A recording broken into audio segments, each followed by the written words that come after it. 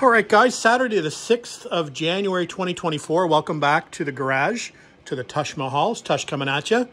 We are back working on the 59 Triumph TR3A project, and we're continuing on the interior restoration, and I've got the dash cappings, or the cockpit cappings, out here on display, and we're actually just trying to fit up to the car. I've cut a couple sets. I've got about 2.5 sets of cappings to try out and fit, to see which ones fit the best on this car. They came with the black ones, as you can see here, fitted on the front here. But these actually look like they were at one point red, as you can probably see there. It looks like these were dyed. So I actually have 3 red sets of capping. You can also see some red coming through here. So anyway, I'm just trying to figure out which ones I want to go with, which ones fit the best on the car. You would think that the ones that are wrapped in black fit the best, but actually that's not the case. In some regards, the red pieces, and you can see I've got a different red color here than this color. So this is from a different set, this is from a different set, and that's from the same set as this. But we're doing a bit of mix and match here and seeing what fits the best and what's in the best condition to work with before we go ahead and start stripping these in order to rewrap them. So the one piece you don't see on display here is the one that goes across the top of the doors where your arm rests on, and I've got those over here. These are the 2 best ones that I have out of the set. The black ones that came with the car are not in very good shape at all, so we're going to be going with this set on the doors. So I think I pretty much made a selection of which ones I want to go with. So now it's to the point where we're going to have to start stripping these down to bare metal so we can get them nice and clean in order for the new glue to stick with the new material. Now, talking about material, I think I'd mentioned this on the previous video when I was doing the dash. It's kind of a mixture on this car on what is actually covered in leather and what's covered in vinyl. So let me go over that really quickly. So the Moss kit that I bought actually comes with some leather bits, and the leather bits are used for this piece. So this is wrapped in leather.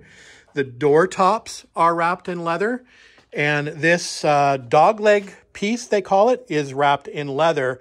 And these other pieces here, these 2 pieces here, or actually it'll be 3 pieces, are wrapped in vinyl. So it's a kind of a mixed media thing going on with the cappings here.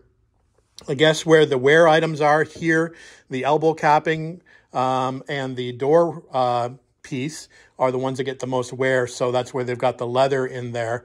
Not sure why the front capping piece is leather, but we'll go with that anyway. So it's going to be a little bit more difficult working with the leather, so I'm going to have to probably do a little bit of a different technique than I did with the dash. Probably going to have to introduce some heat and possibly some steam to get this stretched.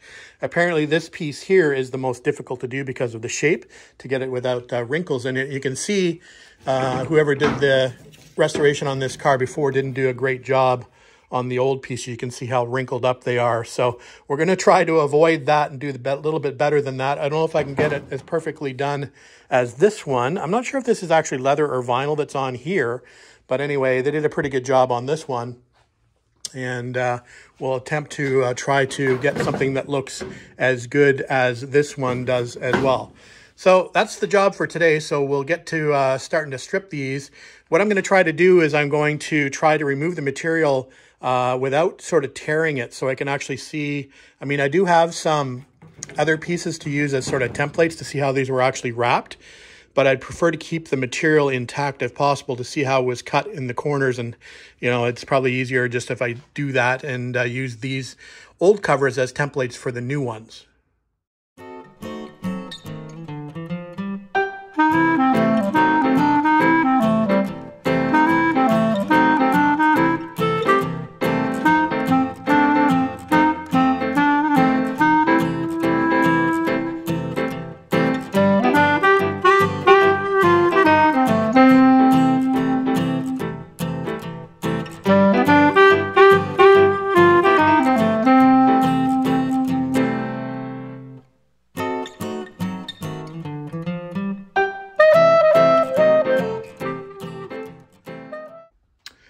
Okay, first one is done. This is the passenger dog leg.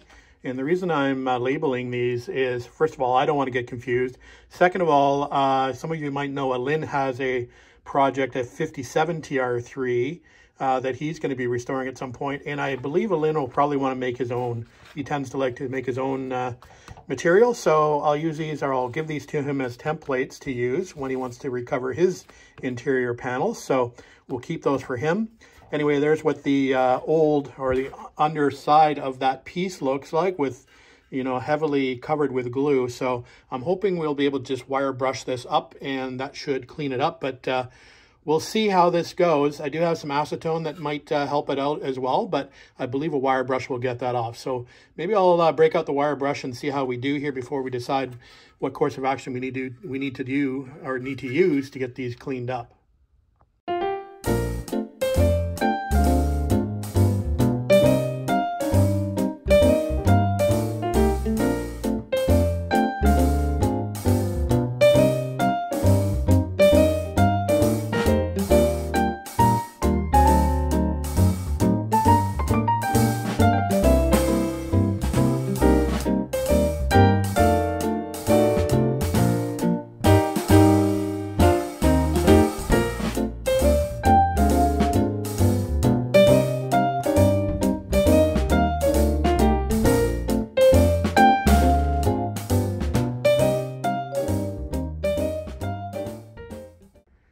All right, first one is done, and it looks pretty good. So, combination of the angle grinder, and we're using one of these fiber stripping discs, like a paint stripping disc.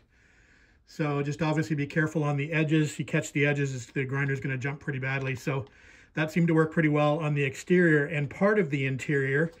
Then I dropped down to a Dremel with a grinding wheel, because you can't get to the shallower edge on here.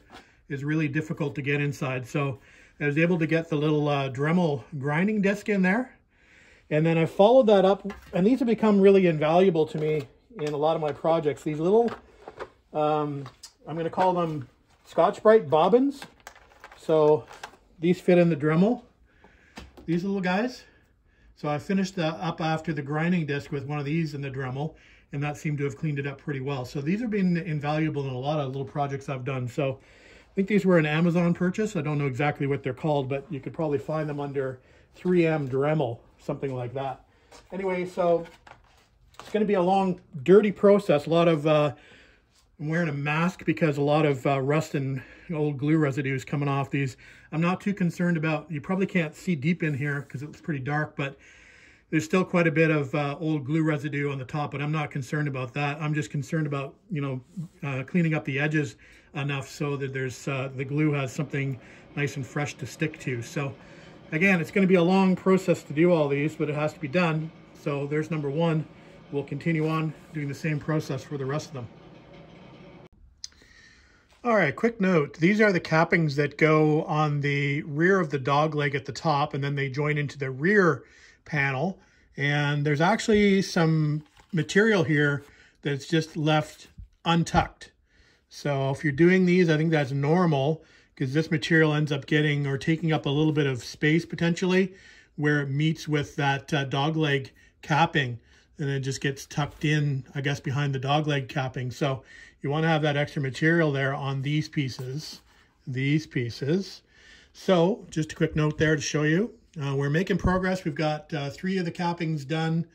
We're going to do these 2, and then we'll give you a quick update and a quick look at what we've got over in the top of the hood of the TR250 is serving as my workbench. All right, we're making pretty good progress on the other pieces that we've stripped, and we're down now to the door caps, which are a little bit different. First of all, they have these little plug in the back of them. I think I can just pry these out. I believe I have new ones of these up in my parts bin somewhere. I have to source them out, but I believe the material gets tucked in behind these, and then the plugs get pounded in. There's also a foam core on the top of these, so when you rest your arm, you've got a bit of a foam padding. And there's also, I think from the factory, a little bit of batting that goes over top of this before it's wrapped. So it's meant to be a little bit spongy. So we've got to be a little bit more careful, I think, here as far as the heat is concerned to get these apart. But anyway, I'm going to try to get those caps out first, and then we'll go from there.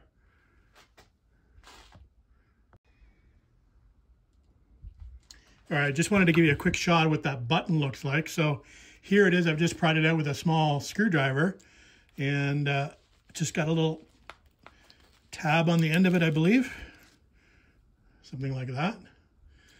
So there you go, with the material tucked in behind it. And then it just finishes off that area. I don't know if you can see that very well. There you go. So one in each end to remove. They're in there pretty snugly after I don't know how many years. This might be original. But anyway, that's what you got to do to be able to get the material off of this piece.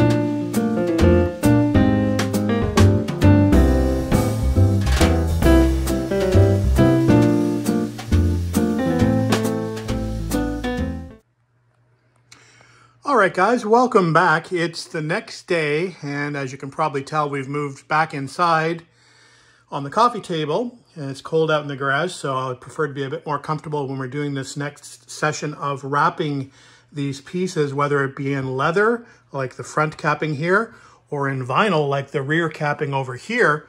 Anyway, we're going to go through the process of doing these just like we did the dash covering on the last video. So we've got pretty much everything standing by. We've got a little steamer over here that we might be able to utilize. We've got a heat gun over there that we might be able to utilize on like the leather pieces. And for example, I think the steamer and the heat gun's going to probably be essential. We have a little anvil and a hammer over there. And that black case there is an actual chisel or a punch kit. We need to get a few of these dents out. You can see some dents here in the cappings. These are not covered with any foam or batting, so if the dents are left in, you may see those through the material. So we're going to try to attempt to at least make these look a little bit better. They don't have to be perfect, but I want them to be better than what they are. We have a vise there, and we're going to just use that to hopefully steady the piece a little bit. It's not going to obviously be clamped down to anything. That's just an old wood vise. And we've got a piece of wood here that we're going to be using to sort of clamp in to the vise just to hold some of the longer pieces so I can get the material stretched a little easier. We've got this little piece of wood here, which is going to hopefully help us when we get to the, these cappings are going to be the most difficult. And this really is just a kind of a buck here to set this piece in here to help hold it and be able to stretch the material a little bit better. Again, we'll hold this in our vise as well. So we're probably going to do this piece last, as it's the most complicated and the most difficult.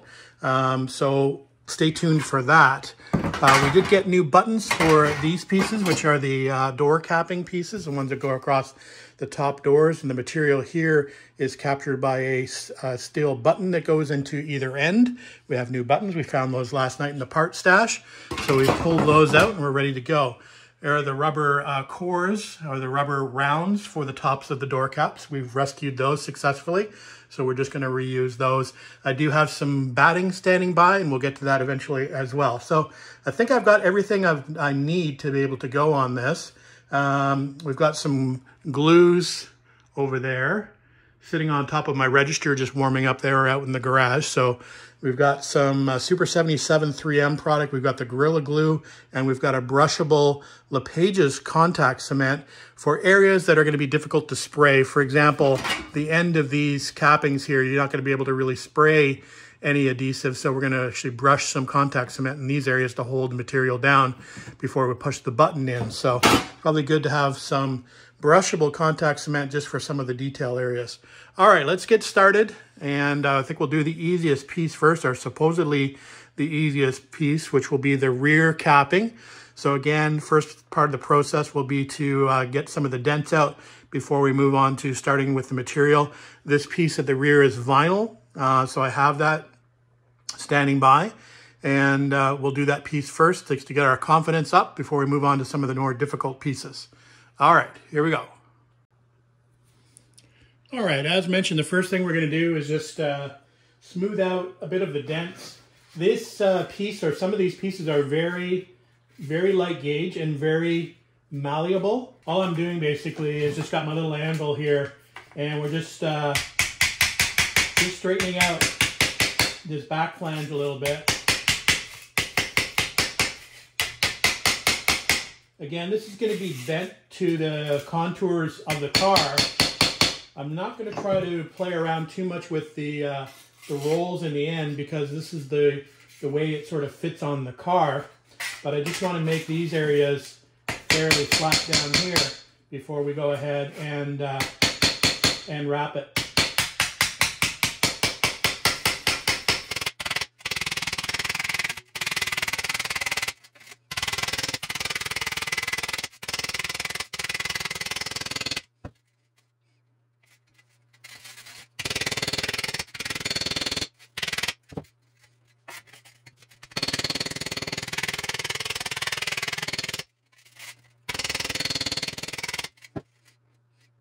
All right, so I think that looks pretty good. And then you try to smooth through these edges here. Also get some pliers a little bit. I think I'll put this on the corner here. No, that really well. Maybe a little bit.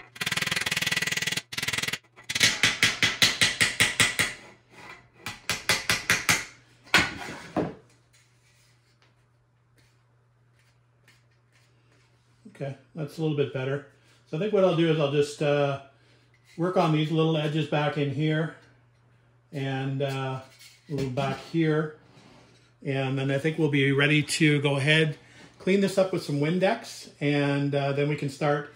We'll have to cut a piece of material for this out of the roll that was given to us or provided to us. And we'll go ahead and we'll start gluing it probably from the center out, stretching it along the way. This piece is in vinyl, so I don't think it should be too difficult. The most difficult areas are probably going to just be obviously wrapping the ends.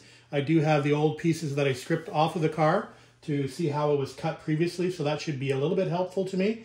I also have a couple of pieces that are still with material on the actual piece, so I can actually probably use those as a template to see how this was wrapped as well. Now, wrapping is not my forte. I can do the centers okay, but when it gets to the end, I'm not great at it, but willing and learning along the way. All right, I think we're ready to go. We've got our material cut from the roll.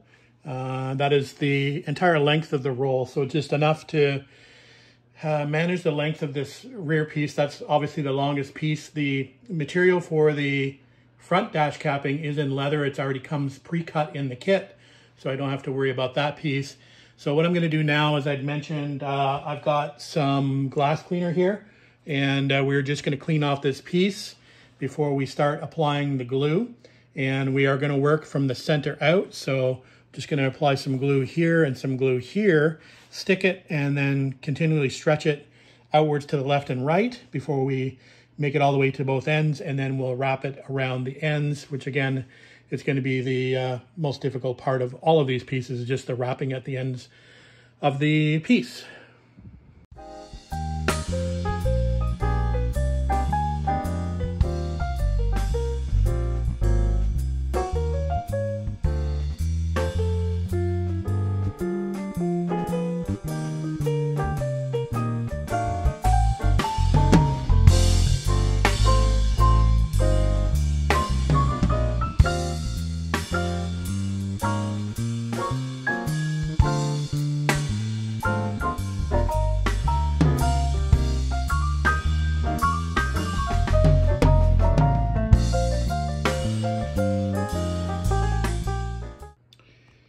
Well, I don't think I'll ever be a professional upholsterer. I'm still trying to figure out how the best way to wrap the ends is going to be. Even with the help of the other templates, still a little bit of a challenge, but I think we're getting there. Anyway, made some relief cuts here to enable me to wrap this around. So basically all I'm doing is trying to figure out how to do it before I apply any glue, make my cuts where I need to be, then apply the glue and then stick it back, hopefully in the same location that I had it before. Anyway, I think it's turning out okay. So far, this piece is looking good. It's stretched out fine. So all is good so far. I'll finish this off and we'll give you a look of this piece. And then we'll start on the next two pieces, which will be the pieces that actually sit in front of this capping on the sides before the B-post. And just a quick look at the end result of that piece now that it's been glued up. So I think it looks pretty good. Seems to have wrapped around okay, hiding the ends nicely. So I think we're good. So I think we'll just let this set up for a couple of minutes take the clamps off and we'll move on to the next panels. As mentioned, a couple of these have a few pretty good dents just in the top edges of them. So what I've been doing is I've just been using, I've got this chisel tip, and this has got a rounded tip on it, and I've just been using my chisel on the anvil to just try to knock those out a bit. So we'll go after this one first, see if we can make this look a little bit better. Doesn't have to be perfect, but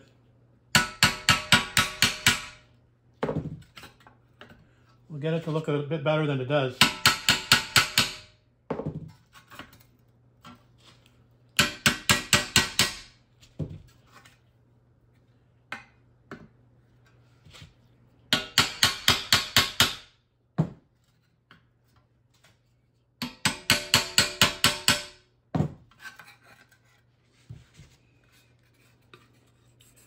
There's that dent there now. It's definitely shallower. Probably do a little bit more work on it, but that's definitely looking better than it was.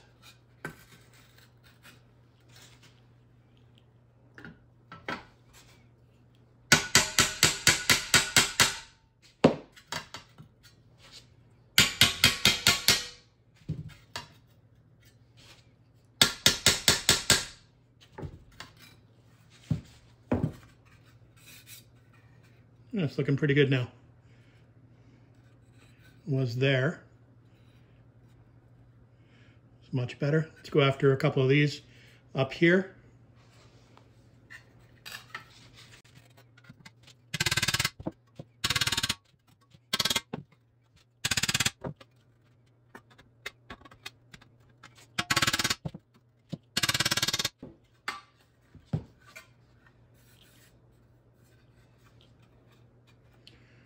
Definitely better.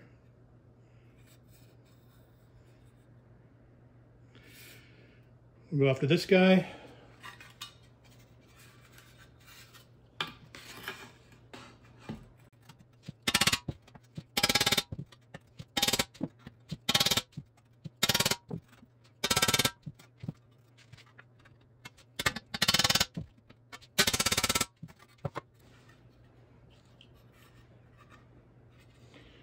Still there, but definitely better.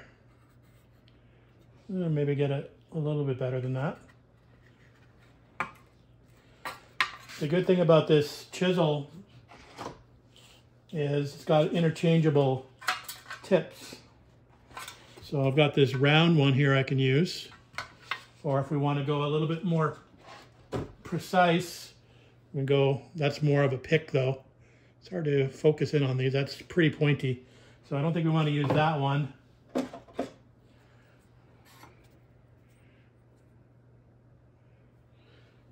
I think we'll try it with this ball tip. So they're just interchangeable, spring-loaded.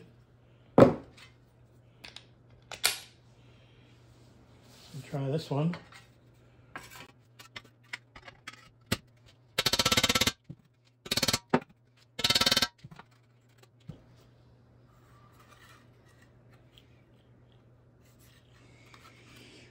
Yeah, I think that's about as good as that's going to get. And we don't want to go too crazy on this, so I think that's definitely looking better than it was. So we'll go on to the next panel. We'll do the same thing, just get all the major dents out, and then Windex and wrap.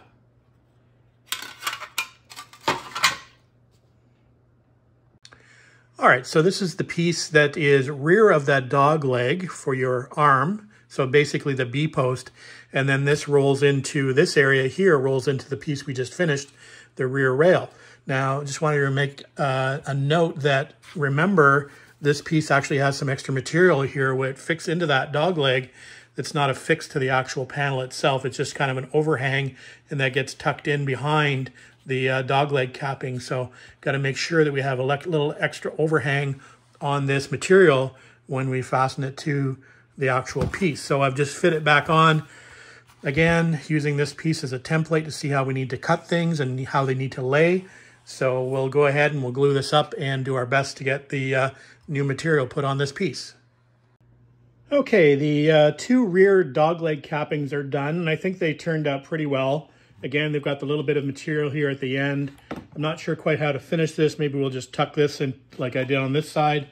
I basically just glued this seam shut on the end, but I may just wait and decide what to do with that until we actually put them on the car. This may just actually tuck under that leading edge of the B-post finisher. So they're done as far as I think I'm going to go. So now time to work with some leather, and I think we'll work on the very front capping first. That seems to probably be the easiest out of the remaining panels that are left that need to go into leather. So let's grab that and start working on that.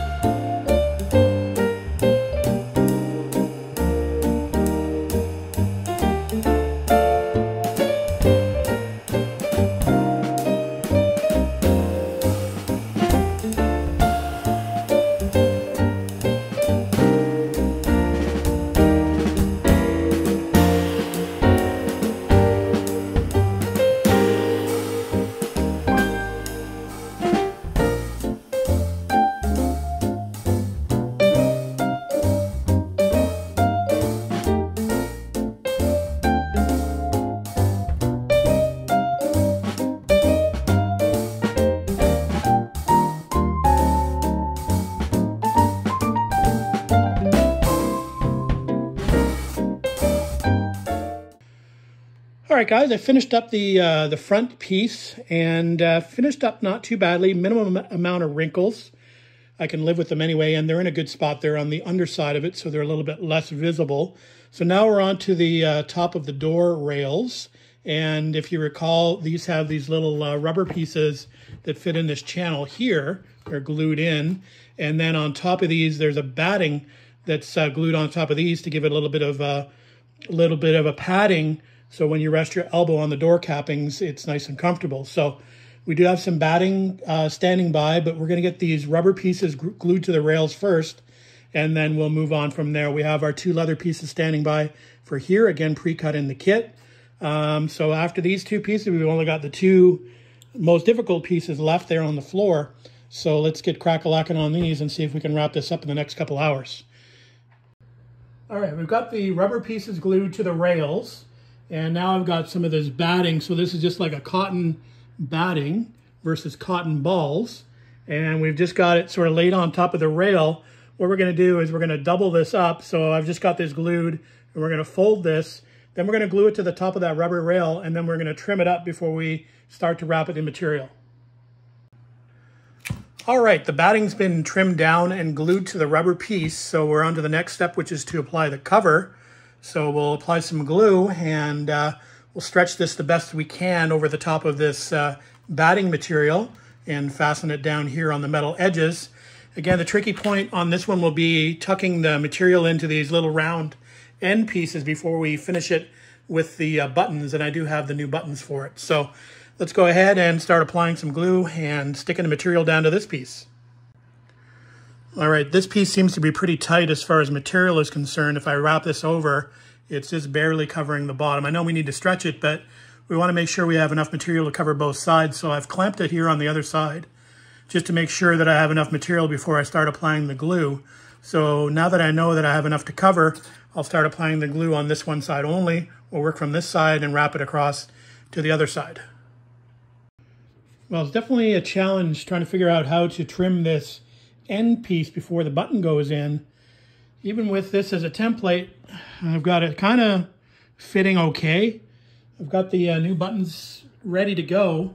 So we'll see if we can get this glued in and looking half decent. The rest of it looks pretty good. Just these ends are proving to be a real challenge. There's no way even I could tell you or describe for you how to do this. So I'm just basically trying to figure it out myself, doing small cuts here and there without trying to screw it up because I don't have another piece of leather to work with.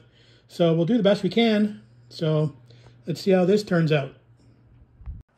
All right, guys, welcome back. It's the next day, and we're on to the final two pieces, which are the dog leg capping for the B post, which is apparently supposed to be the most difficult piece to cover. I did finish off the second door capping last night before bed, and it came out not too bad. There's a few wrinkles here and there, but nothing that I can't live with. This is apparently the most difficult part, so I have this little buck here designed, borrowed from some of the guys that have done this previously, borrowed from photos off the internet. Just a little wedge in here, which will actually hold this capping in place so we can pull and stretch it a little bit easier with the leather covering. So we have cleaned it off with Windex. We're just about to start laying some glue on the center here, and then we'll start pulling it left and right and down to the bottom before we wrap it around. And we'll try to get as many wrinkles out as possible. We have our steam machine standing by as well to help us with the wrinkles, and we've got the heat gun as well if required, but we'll do the best we can. Stay tuned.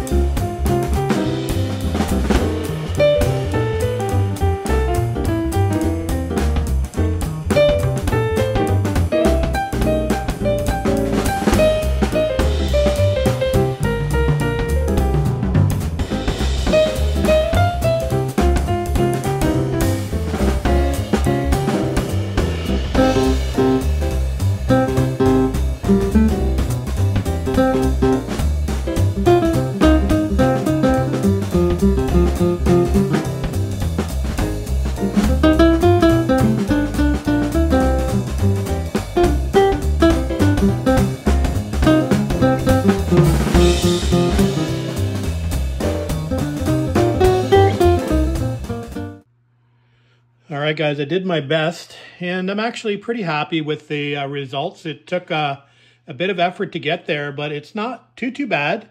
It's definitely better than what came off the car. So that's usually what I do as far as comparison is concerned. I'm not making it any worse, that's for sure.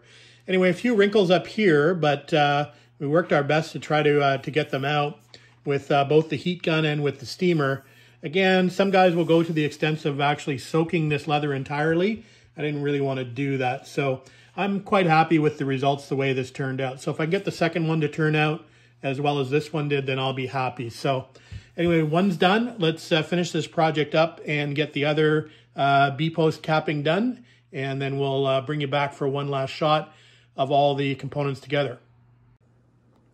All right, guys, we're going to put an end to this project, but I wanted to give you a quick overview of the pieces that I covered in the last couple of days. They turned out pretty good. I'm pretty happy with them. They're, again, not 100%, but they are much better than what was on the car originally. So I can say that I'm going to be quite happy with these. On display, I've got the door panels and the back panel. So the back panel needs a little bit of work. It needs to be mounted on a backboard, and we'll probably do that as part of our next project. But you can see the wheel arch covers or wheel arch panels as well as the door panels. Those are actually the wheel arch covers over there. Needs to be a little bit of foam applied to the wheel arches before those are applied. But other than that, we've got everything else ready to go as far as the interior is concerned. So, like I said, I'm pretty happy with the way that these items covered. I'll give you a little bit better look at them. There's the front pad, obviously. There's a little bit of wrinkling on the bottom ends, but overall not too bad. Again, this is the top side, which is really the area that's going to be seen. You won't really see underneath there anyway. And this looks actually quite good. So I'm happy with that. So that turned out well. This is obviously covered in leather, this panel. This panel here, this rear panel is covered in vinyl, and actually a good match, which is good. And that was a fairly easy panel to do. Again, it had a few dents in it that we tried to knock out, and I think it looks pretty good. These are the panels that go in front of these panels, and they looked pretty good as well. We've got a little bit of extra fabric on the end, as mentioned, that gets tucked into these panels at some point. So those look good. Here are the hardest panels to do, and I'm quite happy with the way that these turned out.